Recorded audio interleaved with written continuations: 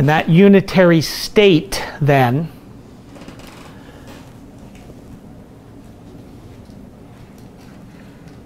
makes divine of everything that's happening in space-time. And here's the important thing. These are two separate paths. And one can, from any stage of development, access these states and know absolute truth. But here's the thing. If you're going to become one with this, you can only become one with what you're aware of. And what you're aware of is disclosed to you through the hidden meaning-making map of the particular psychological structure, life altitude, that you sort and see the world and co-create the world through. This is a critically important understanding.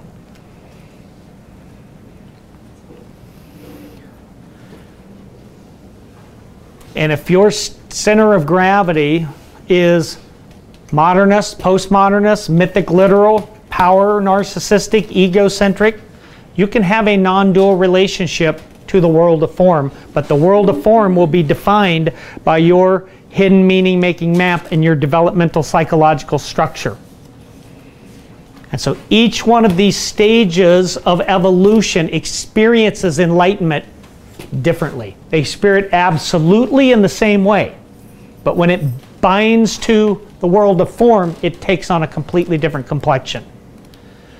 And it is not until up here that we move into this next stage that this whole thing starts to go vertical, that we're then able to start to capture this awakening 3 is basically what I call high epoch 6 and this non-dual state. Because now what's happened is this non-dual state, the filter it's looking through is evolutionary. It's now looking through all of it, all the way back to the Big Bang, and it is embodying the evolutionary current, the becoming, and it knows itself in process. And this is something that was not available to Christ, Krishna, or the Buddha, or Mohammed. And when the highest structure stage starts to experience non-duality, we start to move into this awakening 3, and the highest stage and the highest state start to become one thing. And it is my contention that we start to make obsolete the idea of states and stages as separate paths once we move into high epoch 6 or post-turquoise, to use integral terminology. But the points to remember are that as you're out here, right, you're doing your resolutions, you're doing your declaration, now you're unlocking your soul's purpose, now you're going to get out in the world and all, man, it's all great when you're here, it's all great when you're in the fifth stage, and then what happens, right? Quote a great line, Mike Tyson, the fighter, when he was interviewed one time, when he was at the peak of his career, the interviewer was talking about the boxing match he had coming up with, I think, Michael Spinks. And he said, hey, Michael Spinks says he has a plan for how to handle you in the ring. And Tyson said, everybody's got a plan until they get hit in the mouth. And that's what happens when we go out there with the declaration, right? Right. You're going to get hit in the mouth. And sometimes you're going to get hit a lot, and a lot, and a lot, and a lot, because you're bringing an open heart and a higher stage into a world that is not adapted to it. And to do that, you need a relationship to that which in you, which is always already free, cannot be harmed, knows only peace, radiates love in every direction, and is pure witnessing awareness, and the felt sense of knowing consciousness and beingness is bliss.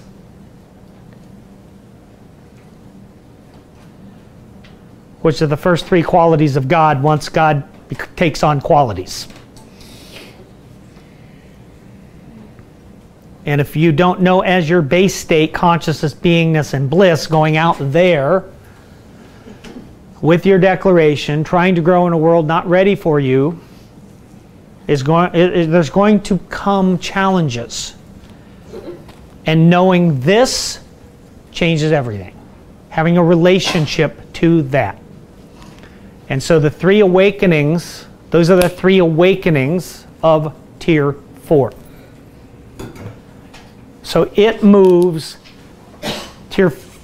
higher brain living moves this way until it can pull this up into here. Source code meditation moves this way, so we first access the awakening states and then we bring that into the world of form. Neither are necessarily right or wrong or better than the other. All roads into Rome lead to Rome. We want it all. We want to wake up and grow up. The important thing to remember is they're separate paths. Tier 4 emphasizes waking up. This is the real spiritual work. Discovering that I and the Father are one. That's what happens here. So just to clarify for myself, the awakening 1 and 2, the world realization, the world is illusion, and only God is real. And then awakening 2, moving into 3, is God realizing God is the world. Yes. And then awakening 3 is can I finish that? Recognizing God, recognizing that God is the world. Awakening 3 is recognizing that God is the world, but the world is defined by and filtered through and co-created by whatever psychological structure stage I am at. And the world evolving. Yes, in me, as me, through me, and I feel myself cosmically, not pluralistically, cosmically, because I have embodied the entire spiral of psychological evolution, the entire cosmic journey of the first particles that emerged, and I feel the evolutionary impulse as primary. That's what is the purpose is generated through that evolutionary impulse, is trying to push me forward because I'm in process. I'm no longer looking through a filter. I am the leading edge of the entire process looking forward.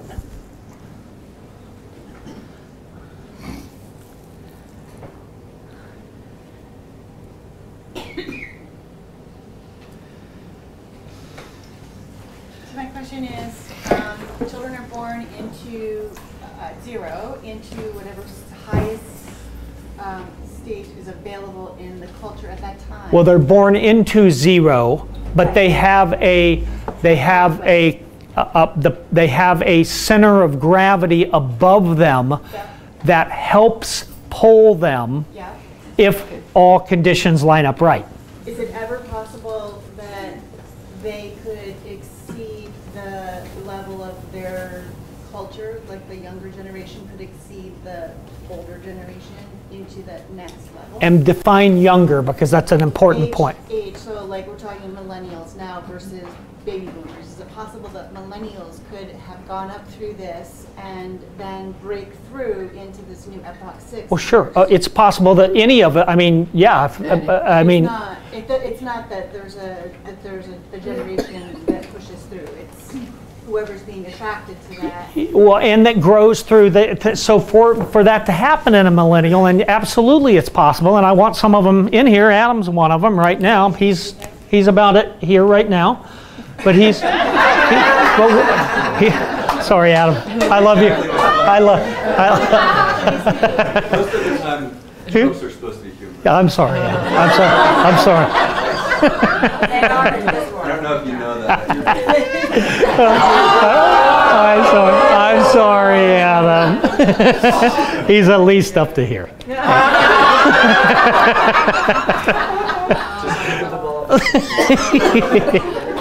No, in all seriousness, of course millennials can, but the thing to remember is that they still have to grow through all these stages. And so far the developmental research tells us to get to really healthy green postmodern, you've got to be about 25 years old.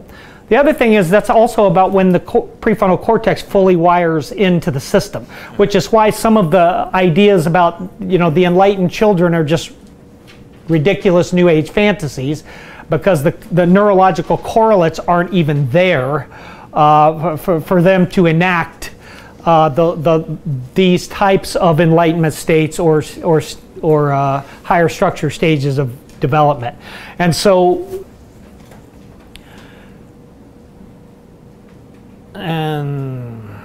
is that answered my question. okay?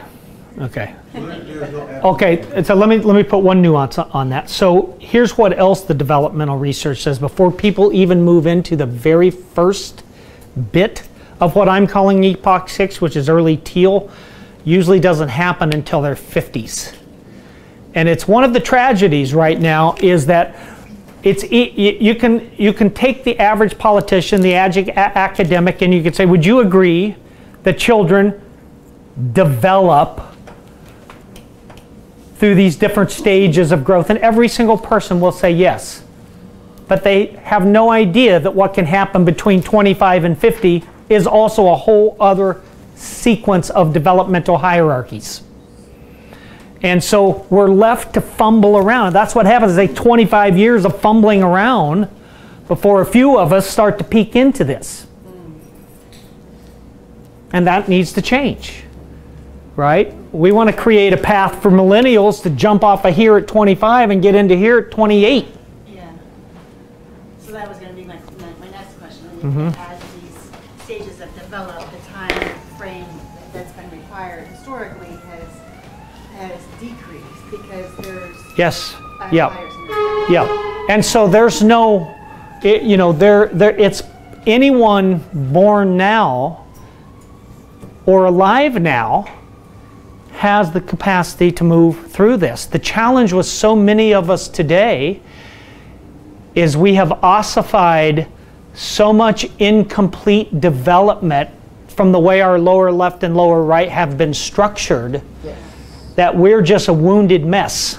Yes. And there's a lot of work to be done to free that up, to build a foundation to stand on, and we do that in the New Human University.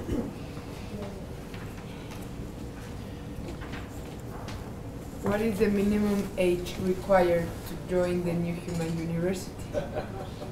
18. Minimum age, and I interview them, and it would take a really exceptional 18-year-old.